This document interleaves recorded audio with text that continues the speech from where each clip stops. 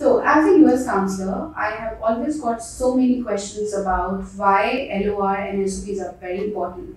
So, here I am to share with you some tips and tricks which are important for your SOP and LORs, and also why they are so much important.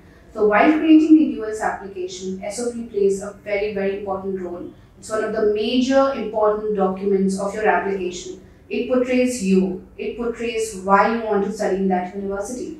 It portrays why this program, how did you develop the interest in that field. So that is why it makes you shines out and stand out in all other applications, 1,000 applications that are being sent to the top universities. And also about the LOR, on the other hand, letter of recommendation portrays an honest review of your employer, of your professors. It plays again a very important role apart from the SOPs, which your leadership skills, your technical skills might outshine your personality in the application. That's why these both are very important. For such quick updates, follow Shiksha Study Abroad.